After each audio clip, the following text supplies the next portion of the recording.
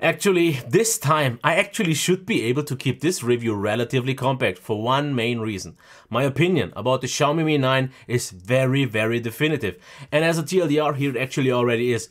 As a higher end tier phone, with its current price, with its current value, this is maybe not just amongst the very best ones, but is the best phone at the moment. But like I said, for its price. If you're looking at the whole picture, if you are looking at the highest end tier, at a no compromise phone with the best of the best qualities, then this phone might just end up being very good. So let me just rephrase this once again. If you're looking for best bang for your buck, this is pretty much the one phone at the moment to go for. But if you're looking at the very best, at the very highest end of the top, there are other options. But let me tell you once again with a little bit more details why I think the way I do. First of all, in terms of design and build quality, I can tell you already this much, 5 stars in both categories for a few reasons. First of all, with 6.4 inches, this phone actually, since it's quite thin, okay, maybe also a smaller battery, feels incredibly nice in the hand, amazing ergonomics, I can easily reach the buttons. The fingerprint reader, okay, that's not the best one, but from the in-display ones, it's still fine, it gets the job done, you will get used to that, but it's not as good as when we had them still on the phones and not in the phones, if you get what I mean. But other than that, we have moderately sized bezels, we have, in my opinion, really great solution with the notch. And yes, I know, a lot of people actually said this is not the real notch because the actual notch looks a little bit different. As you can see, if I turn off the screen, you might be able to see the form now. And if I turn it on, it actually gets a little bit wider. I mean, this is something that I would have never noticed myself. And I have to say I like this one a little bit more, even though it's with software tweak, but it's great. Overall, great size, great build quality. Okay, yeah, the camera protrudes, and even if you have the silicone case that comes along with the phone, it still sticks out. But generally, I have to say, it feels incredible. It's easy to handle for what it is in terms of size, so great job. If I would have to complain about one thing, it's that. This is a 3300 mAh battery, and the Xiaomi Mi 6 has a 3350 mAh battery, and look at how much smaller it is. So how is it possible that they could cram this size battery in the Mi 6 that is so much smaller? So I definitely would have liked to have seen a bigger battery in this one here. But this design and build is, like I said, pretty much as good as it gets, which is not quite the same for the display. Don't get me wrong, it's a lovely display, it's nice and bright, and good resolution, everything else, but this is still just 1080p. As good as it might be, I have to just give it to that. It's a super nice display, but at the highest end, I think the calibration could be a little bit more flexible, and the colors could be just a tad little bit maybe more right. But as a whole, one of the best 1080p AMOLED displays, but it's not quite flagship level. Speaker, I'm not gonna give you the demo this time, but I can tell you this. It's easily loud enough because it's actually very nice and loud, and it actually sounds quite good. It's not really tinny or something like that, rich enough, but it's a bottom-firing speaker. So at the highest end, there is room for something better. Headphone jack is not in the phone, but with the dongle, obviously, and it still is amongst the very best ones in terms of volume, with flexibility because a lot of presets and so on, and still very nice sound. So here, top job. And in terms of performance, I can tell you that at the moment, this is the fastest phone that I've used, because it is using the Snapdragon 855, and it is pretty much, let's say, just once again pushing 1080p. So this phone is pretty much without any sort of lag. It is incredibly responsive. It is incredibly fast. Now, is it a big step over the 845 from last year? I would actually have to say not big enough for me to give an extra rating, because as I said in my S10 review, the S10, if it's a Snapdragon or the Exynos version, and any 845 phone is on the same level in day-to-day use. Because it doesn't really matter these days. Every phone can quickly switch between apps, be super fluid and everything. And even though this one at the moment is a little bit better than the other ones, it's not enough to kind of stand out anything more. So, once again, pretty much flawless, perfect performer. Battery life, now that's the one thing. Like I said, battery size could have been bigger, but it actually super fastly charges with about 1 hour. Pretty much exactly 1 hour for a full charge. That is pretty impressive. Battery life was a little bit flaky, because at first I had like a super huge great impression when I had it the first day without the SIM though, where I was at like almost like 9 hours on Wi-Fi. I mean, in reality, it looked a little bit different after a while. And actually, for the first week, I ended up at around 4, maybe 4.5 hours on mobile data.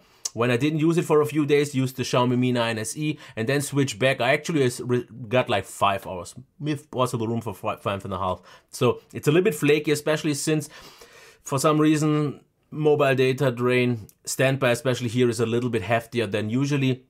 So I'm just gonna say super safely 4.5, but let's maybe even say an average of about 5 hours, maybe like 8, 7.5 on 8 to Wi-Fi. Standby, like I said, with the Chinese ROM, I usually don't have an issue with standby drain. That's usually where it comes into the game with the global ROM for me, but this is still everything fine. Call reception was fine. Everything else was fine. Call quality was fine. So all good in that regard. About the software, I'm actually not gonna talk about it, because I have to just say this. You know what MIUI looks like, but the problem is how long, because that's my little bit of an issue. With every new software update, they improve a few things and therefore cripple a few other things. Because at the moment, for some reason, brightness with a brightness app doesn't properly work. It always reverts to a very low brightness. Then, for example, notifications, they appear, but they immediately disappear again. I'm not quite sure what's up with that. So software at some point might be very good, and that's why I sometimes still change my rating from 4 stars to 3.5 stars. At the moment I'm once again down to 3.5 because there are some annoyances. It's quite off from an Android experience because they do after all too much. But if you're okay with MIUI general, it's fine. It still gets the job done, but it's definitely fallen down from the top of the list where I usually liked it actually quite a lot. About the camera, I did actually quite a few videos about that, so check those. I did a camera review, I did a review of the stock camera app versus the Gcam app, and I also compared it with the S10. So if you want to know what I think about it in depth, watch that one. Just as a quick one here, selfies, absolutely great. Video would also be great, but there is no stabilization out of the box and therefore, yeah, not quite so good. Also, the microphone sound is once again, for what it is as a phone, too weak. The main camera is actually super close to a flagship level, but not quite there, especially if you maybe don't use the Gcam. If you get the Gcam app, then actually in quite often scenarios it is at around 5 stars, but I still just have to give it 4.5, even though it's super close here. Video also great, depending on the stabilization, the quality, everything was actually super funny. But like I said, watch the full review here. So let me get actually now to the conclusion already. And I mean, I pretty much already told you what I think, but I think this is kind of a little bit of a there is a misconception about this phone, or it is, in my opinion, just a little bit overrated, because I heard so many people calling this a flagship killer. No. This might be a value flagship killer, what means that it, in terms of value, kills any flagship. But it is not killing an actual flagship, because a flagship still has a better display, higher res, brighter, better quality, has the better speaker system, might have the better battery life. Performance at the moment not really possible, and does have the, after all, generally better camera. So this is not killing anything at the highest end tier when it just comes to top of the top specs or qualities.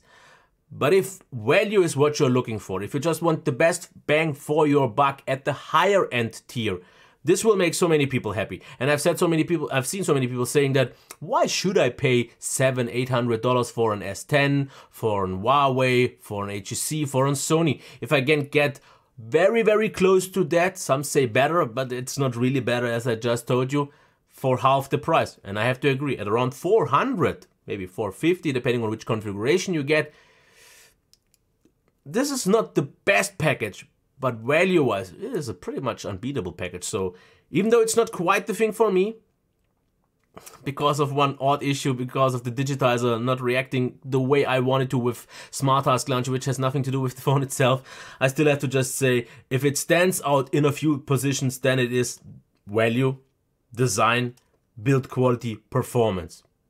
Brutally good in here. And if those are the important ones for you, yes. And even by these days standards, the camera is so close that paying like 200 or 300 extra just for a little bit of a better camera, no. Okay, that's where I'm gonna leave it, and under 10 minutes, that is compact for me. Okay, on the next time, bye.